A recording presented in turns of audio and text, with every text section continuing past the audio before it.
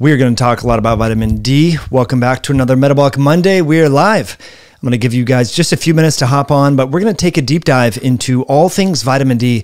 I was asked to do a webinar for an employer group, and I was really inspired by the research that I came across with regards to vitamin D, autoimmune disease, gastrointestinal issues, periodontal disease, and improving immune system health in the context of respiratory viruses, as well as metabolic health and cardiovascular health. And we're going to dive into that webinar very, very soon. But first, I just want to thank you all for being here. If at any point you're enjoying the content, please hit that like button. You can leave me any nutrition-related comment or question in the comment section on the chat here. We're going to have a lot of fun tonight. I want to keep it to about, 20 minutes or so. And we're going to talk all about vitamin D. And, there's a lot of talk about, putting vaccines in the water or putting fluoride in the water supply and so forth.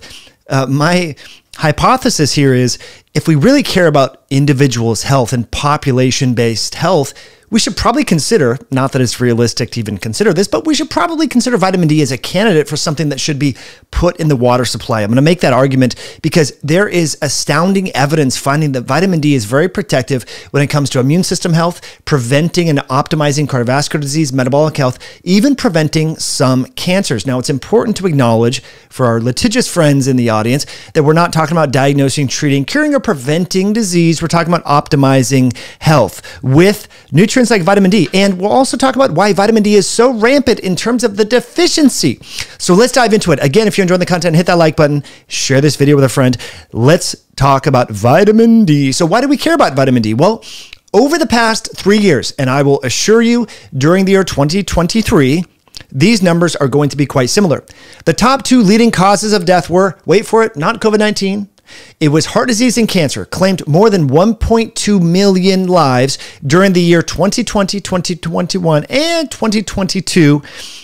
So we're looking at like 4.6 million people. It's a lot of people. And it turns out that vitamin D impacts these very biologic systems that are from a probability standpoint, the reason why most people live shorter lives than they have anticipated. Heart disease, cancer, all of that. I'm going to share with you the research on vitamin D and cancer momentarily. This is an excellent paper you may want to take a screenshot of. By the way, in the description below, there's a link to a vitamin D test because I think it's important to test your vitamin D levels. You can save with the code podcast. I will give you the show notes, this full PDF. If you're interested, place an order through MyoScience, send an email. I'll get you that as a bonus. So that is what's coming for you. But I just want to give you this free information in about 15 minutes.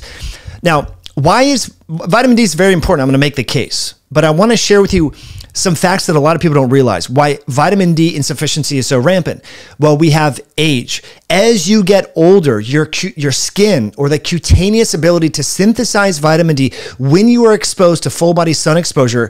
By the way, if you live north of Atlanta, Georgia, between the months of March and March and October, it's very unlikely that you're going to get sufficient cutaneous levels of vitamin D by way of UVB synthesis onto the skin. So that's important. That's why you might need a supplement during the winter months or the spring. Also, if you avoid the sun, like for example, a lot of people, they go hiking, they play golf, they go for a walk, they go to the beach. What do? They put on sunscreen and they cover their skin. So avoiding the sun is a major reason why people are insufficient in vitamin D. So clothing, air pollution. If you live in a metropolitan area where there's a lot of freeways, I'm talking downtown LA, downtown Chicago, Manhattan, Miami, San Francisco, Seattle. If you live around a bunch of buildings, you might be seeing the sun periodically, but you're not getting sufficient cutaneous vitamin D synthesis, which, as you're going to soon learn, has a lot of problems and consequences from a long-term health perspective. And why is that? Well, the buildings are blocking the sun's ability to cutaneously synthesize vitamin D. Obesity. This is highly important because in just a few years, more than 50% of the US population will be categorized as obese in terms of the adults. And we're already north of 45% in most states now, especially in the Southwest and the Midwest. So obesity. Remember, vitamin D is a fat-soluble vitamin. It can be sequestered in your fat cells. So if you're overweight or obese or have a little bit excess body fat, that could be a reason why you have insufficient vitamin D levels. So that's one important thing to consider. Okay. Now, when you and I were in biology, right, we were taught 20 years ago, 25 years ago, that vitamin D insufficiency is linked with rickets. We now know that insufficiency of vitamin D is linked with cardiometabolic issues, immune insufficiency, increased susceptibility to infectious diseases, and possibly cancer. So these are, again, if you look at the CDC statistics that we just looked at here, these are the reason what these 3 causes of death comprise a supermajority of all causes of death. Why aren't we hearing about vitamin D from our public health officials? And why is this? Because vitamin D receptors are numerous. They are found on various immune cells in the body. They are found in the brain. They are found in the musculoskeletal system, in the muscle tissue, the liver, immune cells. This is why people with irritable bowel syndrome, autoimmunity, get benefit when they optimize their vitamin D levels, which I'm going to share with you momentarily. These cells are everywhere. Now, I know COVID, the major fear of being hospitalized from COVID is long since, we're not so worried about that with Omicron. Now, people can still get sick. I believe I just got COVID for the 2nd time this last week, and I was feeling tired, still did my regular activities, but feel a little bit more tired. And if you want to prevent getting really sick and being out of work and occupational and recreational activities, well, you might want to optimize your vitamin D levels. This study was really fascinating, finding a strong association. This was one of the first studies of its kind. We're just going to spend a few minutes on these COVID studies, then we'll dive into the metabolic stuff, which I know you want to learn more about. Various studies have found that insufficient vitamin D levels are strongly correlated with a much greater severity of COVID-19, particularly in the early part of the outbreak. And what they found is that the prevalence of vitamin D insufficiency was 100% in critically ill individuals. Now, it's not yet known, right? Because again, it could be that during acute infectious illnesses that there is increased turnover demand and maybe vitamin D levels decline as a consequence of the infection. But I'm going to share with you multiple studies very soon, finding that pre-infection vitamin D insufficiency is highly correlated with severe COVID. Now, you might be saying, Mike, I've already had COVID. I'm not worried about it. But we have seasonal flus. We have RSV. We have the common cold, right? We have things that we should be caring about. And it appears that keeping a high baseline level of vitamin D might help you in the context of seasonal colds and flus. So we're going to talk about this slide several times here. Optimal vitamin D levels, it depends on where you live because it can be categorized in nanomoles per liter or nanograms per milliliter. We're aiming around 60 nanograms per ml, which is what LabCorp, how they quantify or enumerate vitamin D, or above 125 milligrams, nanomoles per liter. Okay, so here's the different thresholds that you want to keep in mind. Now, when you go and get your annual physical, your doctor's going to make sure that you don't have overt deficiency, but as you now know, there's a difference between optimal health and being overtly insufficient. We want to err on the side of optimal health. This was that study I was mentioning. Several studies find that pre-infection low vitamin D levels are linked with more severe outcomes when it comes to COVID-19. As you can see from these charts, they speak volumes. As you look here, the blood levels of vitamin D in individuals who had mild COVID were on average about 40 nanograms per ml. In contrast, most critically ill patients, their blood levels fell around 10 to 12 nanograms per ml. And so you saw that this actually was independent of age. Now, as I mentioned earlier, a risk factor for vitamin D insufficiency is advanced age, meaning individuals who are over the age of 65 might be more susceptible to having low vitamin D levels because as you get older, all sorts of functions become compromised, and it is probable, as you get older, you're worried about wrinkles and stuff because you can see them more. And so most people, as they get older, they're covering up even more. The concern for cancer increases as you get older. And so a lot of folks in their 50s and 60s want to cover up, want to lather up with sunscreen. And so that being said, there's an independent age-independent association with pre-infection vitamin D levels and severity of COVID-19. And that strength of that curve is even stronger as you get older. So your grandparents, your parents should be optimizing vitamin D. I mean, how many people do you know in their 50s and 60s, do they even care about vitamin D status?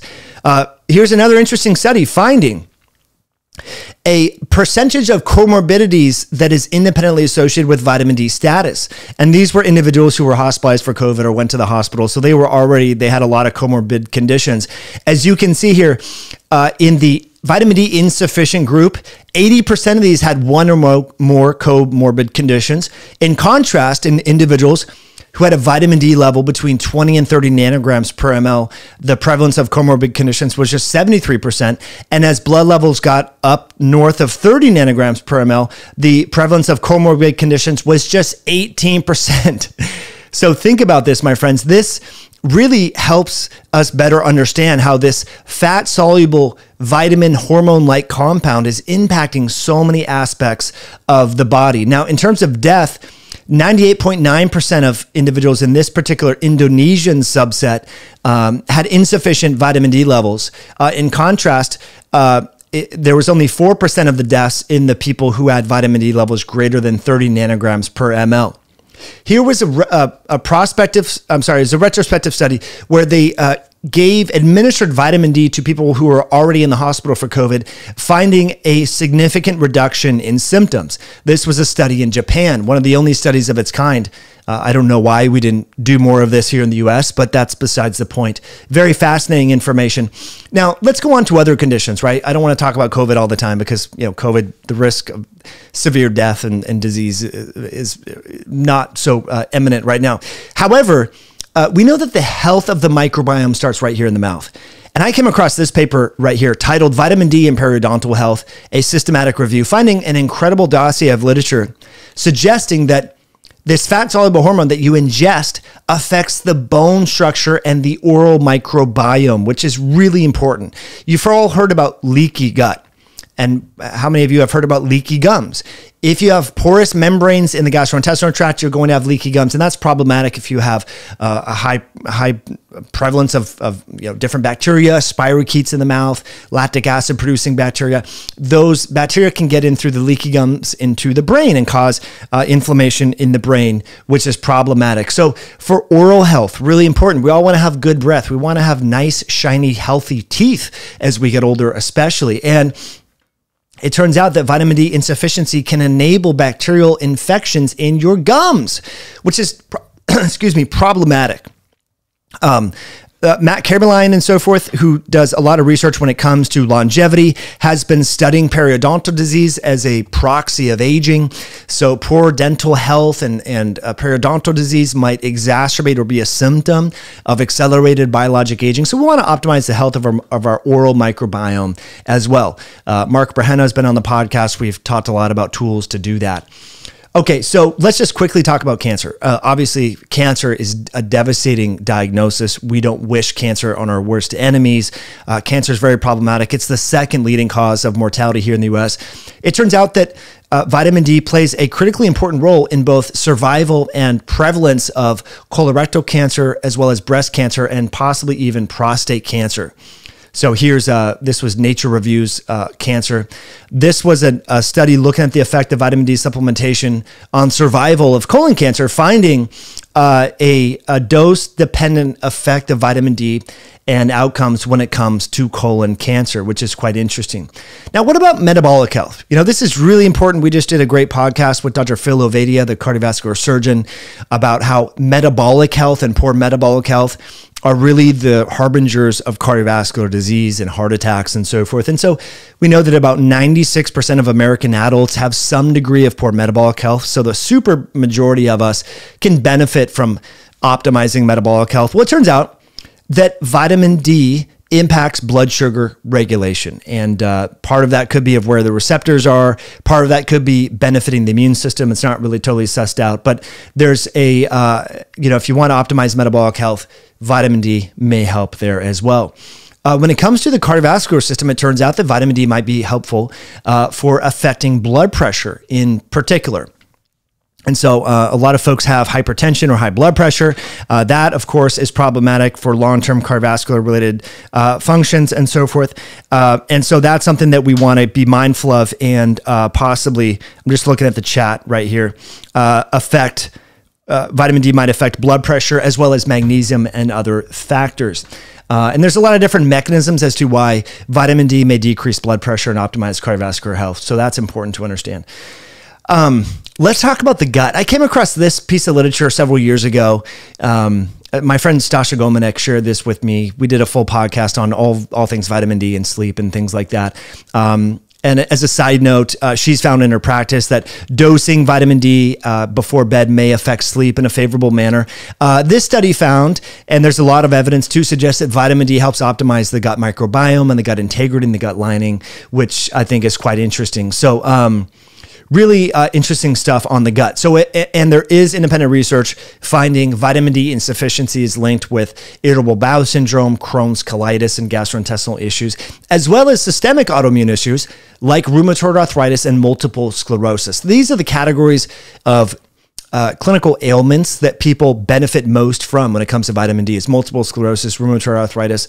That said, there is research on depression and mental health because, of course, we know the gut is connected to the brain. And so if we have gut imbalances, our tummy's upset, we have leaky gut, we have dysbiosis, we have chronic inflammation, that's going to affect the brain. So it makes sense then that if we optimize vitamin D and improve gut health, that we would affect the brain in a favorable manner. And so there was some research that I don't have in this particular presentation. I'll add it for the bonus for you guys. I'll tell you about the bonus in a minute. And you can learn more about that. But really good evidence to suggest that vitamin D optimization helps mood and mental health. So that's really important. Okay, so again, going back to the blood levels, where do you want to get your blood levels of vitamin D? Well, again, as I mentioned, there's two different ways to enumerate vitamin D status in the body, and they can be listed as nanomoles per liter or nanograms per milliliter. So with most people getting vitamin D testing through LabCorp, it's reported as nanograms per ml. So we want to aim between 40 and 65 nanograms per ml. I'm seeing a few comments here in the chat that people have super high vitamin D levels. One individual said that their vitamin D levels was 175 nanograms per ml. You do want to watch for hypercalcemia, what's known in the literature as hypervitaminosis D, too much vitamin D. Remember, vitamin D is different from, say, folate or B12 or zinc. Those are all water soluble. Vitamin D is fat soluble, which is why obese individuals tend to trend towards vitamin D insufficiency, having low levels of vitamin D, because it can be sequestered in fat tissue or adipocytes. That being said, you can overdo vitamin D. We'll talk about dosages here momentarily, and I'll open up the chat to most of you. But we want to aim, again, around 125 nanomoles per liter or around 60 nanograms per ml. So those are the two different ways that we look at this. Just a small plug. Again, we can't diagnose, cure, prevent, or treat diseases on these episodes. I just shared with you science on vitamin D insufficiency. You can test by going to your doctor, which I do recommend because you want to look for calcium levels and changes therein. But we also offer this through Myoscience. This is a at-home blood spot test. So during the winter months, as we get closer now, spring is on the rise. You want to see how much sunlight should you be getting or optimizing, or during the winter, did you really get sufficient vitamin D levels? This is a test you can save with the code podcast at myoscience.com. And one thing, this is what the report looks like. And so this is just, a sample patient that recently came in. We have people doing this report all the time and so forth. You do a little blood spot. You don't have to get venipuncture. You just do this at home, send the kit back, and the lab will check it out. And so most people that are supplementing with vitamin D and K2 in this, they find that their blood levels are around 60 to 70 nanograms per ml, which I think is good considering the winter cold and flu and with COVID variants circulating. In terms of dosaging, there's tons of vitamin D options you can get out there, guys. And you can go to Amazon, Walmart, whatever. I can't speak to the quality, but if you do want a third-party tested high-quality vitamin D with a high-quality vitamin K2, this is available for you too over at Myoscience. But you can just do whatever you want with vitamin D. This is just one of many options that you have. And the dosage range that I suggest, starting at is the 5,000 micrograms per day. So I'll put links in the description. We can talk more about that stuff later. But again, just wanted to give you a primer on just the effect that vitamin D has in terms of benefiting all sorts of systemic tissues in the body. And I'm just going to leave this live here and pop this layer up so that we can talk about some of this stuff and really dive into this shortly. So here's what we're going to do. I'm going to change this layer. I'm going to move this guy right here. So we're kind of looking at that. And voila, we are back on the full screen mode. And I want to get to your live questions. Again, if you enjoy these types of presentations, just let me know in the comment section below. Let me know by hitting that like button so that I know to do more of these types of videos down the road. I love sharing science and science-based messages. If you found this information helpful in just a 15-minute soundbite type session, of course, we can do more of this stuff down the line. But I was just blown away, particularly at the mental health literature. The literature on severe COVID, the literature on irritable bowel syndrome and some of the changes within the bowel, in blood sugar health. I mean, this is just astounding that more people don't know about the importance of vitamin D when it comes to all these, various health issues, colon cancer, periodontal disease, gut health. I mean, it's just really astounding, especially these different graphs and with regards to COVID outcomes. So let's just leave it on this particular slide. Again, I don't think the health of the mouth really gets enough attention, but we know that this is really important where disease manifest. If you have leaky gut, leaky gums, you're going to have periodontal disease, and that is linked. The plaque in the mouth can be found in the brain, and it's linked with dementia and Alzheimer's. So again, very grateful that you're here. Let's dive into some live questions here. There's quite a few of you on, which is fantastic. Thanks for being here on Metabolic Monday. Allison Lee says, emulsified D3K2 is best for bioavailability. Yeah, so vitamin D is very bioavailable. You don't need to emulsify vitamin K. Allison, as long as you have vitamin D with some food, you're going to be just fine. So yeah, that's a good comment though. The thing that you need to consider is just eat vitamin D with your meals. That's really important. Okay. How should I take a vitamin D level more bioavailable? Oh, this was a comment here from Dryce DT. Yeah, so just take your vitamin D with a fatty meal. That's it. Take your vitamin D supplement. Make sure it's a good company, a reputable company, and you're going to be just fine. And I love this comment from Jim. Jim says, everyone needs for vitamin D3 are different. Test. Yes, Jim, I agree. And that's why we're talking about testing. And that's why I'll just leave this test here. It's in the description below if you want. And again, you guys can go to your doctor, which I do recommend. But for follow-up testing, you can track with this blood spot test. Those with ApoE44 genotype need the most vitamin D3 and K2. Yeah, Jim, I agree, 100%. Swamp Hawk says, I love raw milk. Yeah, I love raw milk too. Just got some yesterday. All right. Okay, Girl Interrupted says, I take it with salmon oil. I think that's great. A lot of people are not eating enough fish. We know we're going to get vitamin D from fish, which is fantastic. Okay. Carl Lover says, LabCorp offers two different tests, 125 dihydroxyvitamin D as well as 25 hydroxyvitamin D. Yeah, so the 125 dihydroxy is the metabolite of vitamin D. And so this may increase in people who are systemically inflamed. And so you could look at that, and it would be curious if you have an acute infection, for example, to see if your body is taking the sequestered or stored vitamin D and ripping that through to 125 dihydroxyvitamin D. So that's interesting. Great point there. But most of the studies just look at 25 hydroxy vitamin D. So yeah, good question here. Okay. Dr. G. Mendoza says, never take vitamin D alone without vitamin A or vitamin F omega-3 for calcium transport. Yeah, so vitamin K is what you want to take your D with. I agree with you 100%. So that's something to absolutely consider. So that's a really good point there. So thank you for that. Okay. Monica says, now I wonder if that decrease in vitamin D is what led to her cancer diagnosis. She was so healthy 3 weeks ago. I think I'm missing a part of that earlier chat from Monica. It looks like someone that she knows, unfortunately, was diagnosed with cancer. There's a lot of reasons why people get cancer, not just vitamin D insufficiency, but as I mentioned, there could be some evidence to suggest that vitamin D may help decrease cancer risk and progression.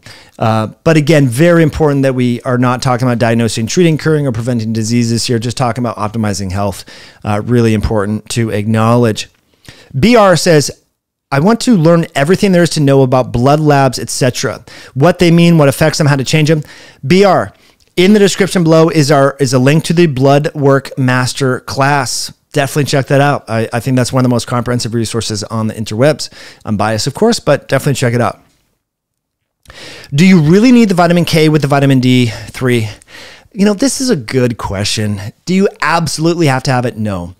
But I think if you're really having high levels of vitamin D, that it is good measure, because we know that vitamin D can help with calcium metabolism, and we want calcium to be metabolized into the hard tissues, not the soft tissues. And so here's an image for you. We know that calcified plaque can become problematic. So perhaps in people who have supraphysiologic levels of vitamin D with unopposed calcium signaling and insufficient vitamin K2, that perhaps it might be an issue for cardiovascular disease risk. And so it's just good measure to take them both together. It's not really absolutely mandatory. It doesn't add much cost. And most people aren't getting a lot of vitamin K in their diet, and they have poor gut health, so their vitamin K levels suck anyway. So that's why I think it's a good thing to do. Does vitamin D need to be taken daily? No. So you can just do this actually once a week, and so you could do a higher dose, a bolus dose of what you might do daily, just 1 day a week. So some people do that. They'll just do like 50 international units, a week, or, 1 milligram a week, something like that, which is about, 50,000 IUs. So you can do that weekly. Great question, guys. I really appreciate these questions. Okay. What about grass-fed beef liver tabs?